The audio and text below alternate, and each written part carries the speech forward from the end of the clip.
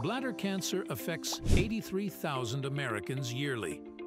Researchers at the Tisch Cancer Institute have uncovered the remarkable power of cisplatin in treating bladder cancer. A new study, published in Cell Reports Medicine, reveals that cisplatin, when combined with immunotherapy, could be the key to curing metastatic bladder cancer in certain patients.